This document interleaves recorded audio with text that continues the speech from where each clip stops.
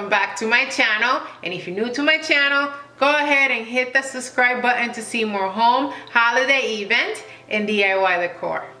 Today, I'm gonna show you how to make a ballerina themed centerpiece and setup. Here we go.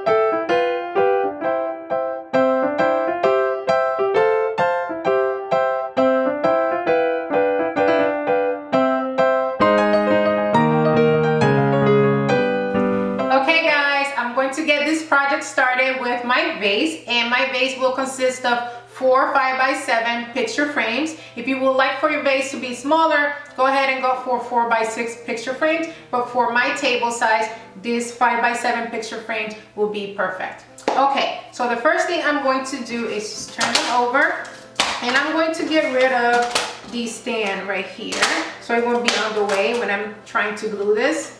So I'm just going to get rid of that. Now I'm just going to use my hot glue gun to glue all 4 of these frames together in a square.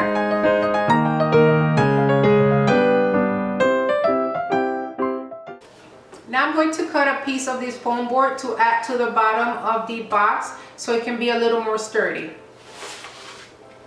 So I'm just going to place it on here and draw the square inside. If I can find a pencil.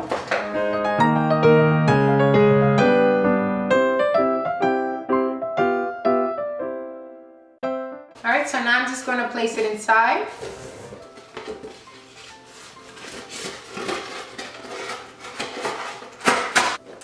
And that's it.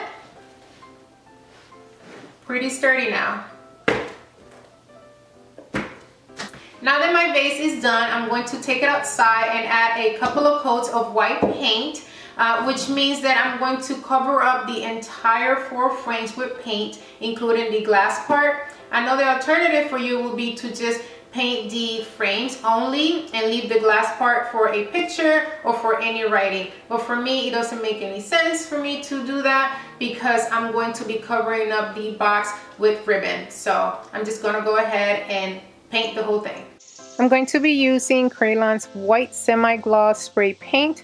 I would have preferred to have used gloss all the way, but I cannot find it right now. So I'm going to use this one. I'm also going to use this white glitter to sprinkle around the box, concentrating at the bottom of the box.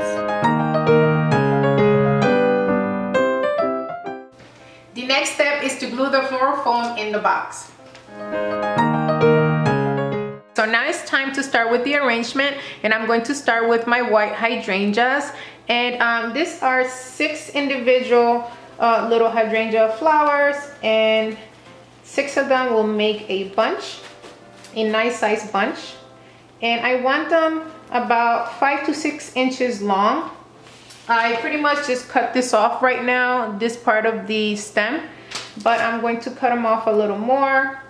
And I want them pretty long because the box right here is pretty wide and I need them to hang out of the box.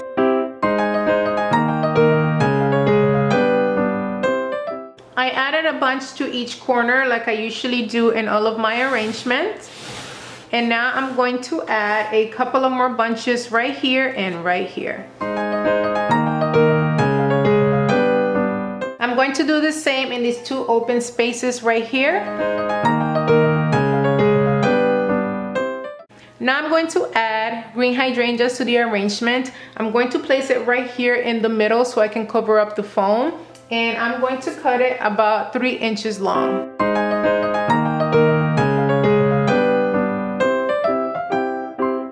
I'm going to add the last of my white hydrangeas that I have, which is these 2 bouquets. I'm gonna add it right here to the middle. Now it's time to add the pink roses, and I'm pretty much gonna place them on top of the green hydrangeas. And here's how it looks so far.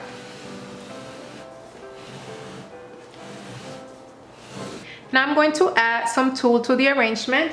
I'm simply just going to cut it into squares, and I'm going to place it wherever it feels appropriate. I decided to double up on the tulle, and it looks much better because it looks darker. Now I'm going to go ahead and place my ballerina right on top, and for that I'm going to use this bamboo stick, and I'm going to place it back here. This is already self-adhesive, and I'm going to place it right here, and I'm going to add a little bit of hot glue right here where the skirt is, just to secure it, and the skirt will cover it up. There you go. I'm going to add some glitter on top of here, so when I look in the back it doesn't look so plain. Alright, so here it is. It's not the same tone of gold, but that's okay. I'm going to add a gold gem to the ballerina skirt right here. The actual packet came with clear gems, and you can use that if you would like, or you don't have to use it at all.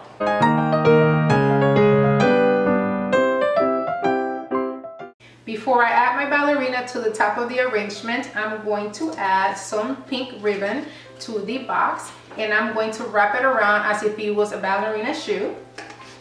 Almost, not quite. But that's, you know, the idea.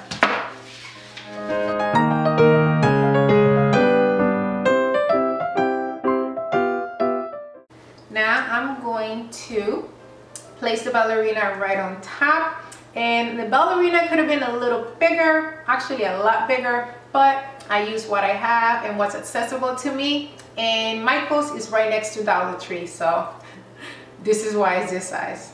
So yeah, let's place her right on top.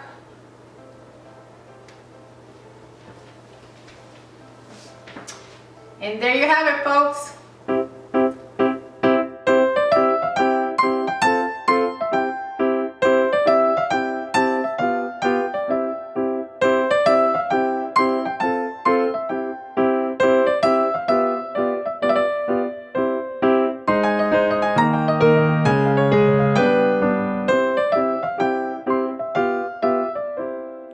Some of you guys have been asking how I make my words or my letters or my characters, just like this one behind my table setting, and today I'm going to teach you how to make that. For my letters, it's actually a pretty easy process. I use Microsoft Word, and I use a script font, and I place it in the middle of the page, and I blow it up to 124 in size, and then I just print it out, and it comes out in, you know, 8 by 11 sheet of paper.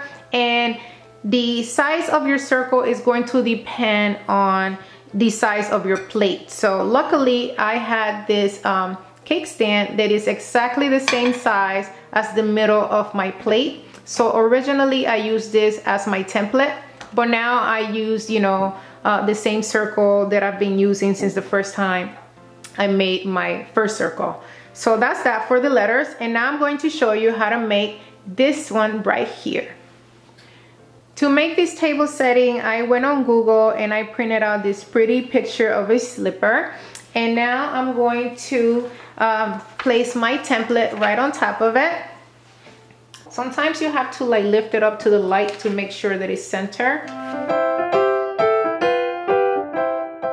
Next step is to make the plates tutu, and it's very easy to make. So you're going to grab your tool and you're going to measure around the top of your charger. Then you're going to grab your transparent cord, which is pretty stiff, which makes it easy to sew through the holes of the tool. And you're just going to do just that. Just sew through the holes of the tool until it all comes together.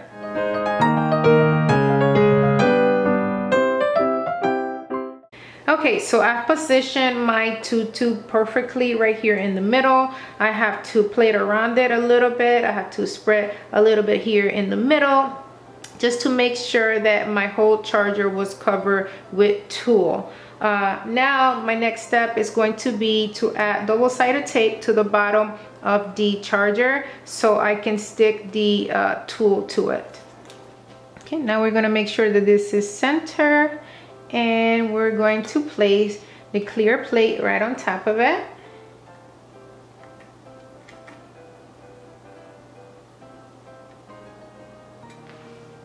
And that's that.